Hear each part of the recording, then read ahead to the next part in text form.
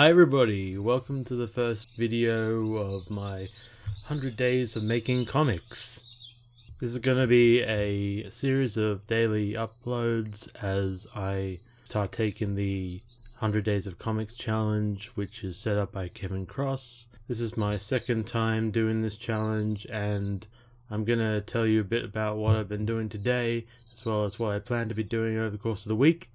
So the goal of this challenge for me is to make a 24-page comic based off like PS1 game called Crash Bandicoot, and so far I've designed my main character and another side character, but at the moment I'm having trouble just designing the villain, as it were, just the main antagonist. And the problem I'm having is well, it's got an interesting design to it, and it's very plot relevant as well, but I'm going to keep that a secret for now. But in the meantime, I've just been drawing my character, but with Copic marker sketched over, so I just thought it was a neat little experiment to just test out these markers.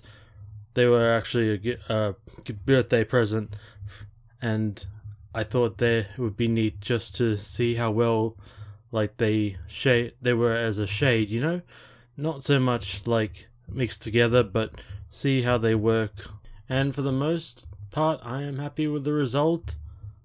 This is just some very heavy GSM paper that's like, it's sort of like Bristol board, but it's just plain. But I did, I think I may use it for my blue pencil sketches, and I bought a pack of those, these mechanical blue pencils off Amazon. Got a pack of 12 actually, which is really good. Can't wait to try that out. I'm not really sure about whether it'll be a traditional, like solely traditional or digital. I'm hoping it'll be like early parts just pencil and then like do the inking in Clip Studio, but we'll have to see about that. Overall, I should say like early on I think it's looking alright. It's just I gotta work out the main design of the villain, and maybe because I think, and the villain also has minions, so I gotta work that out, and then maybe tomorrow I can officially work on the comic itself, I think. And I'll probably like do one page at a time or something like that.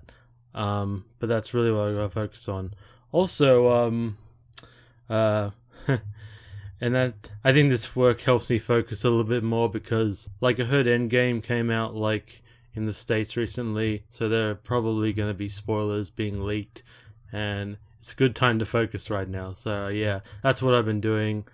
Hope you enjoyed this video. If you liked it, you know, leave a like and share and subscribe if you want to see the rest of this challenge. And I'll see you guys tomorrow. And thank you for watching. Cheers. Have a good day.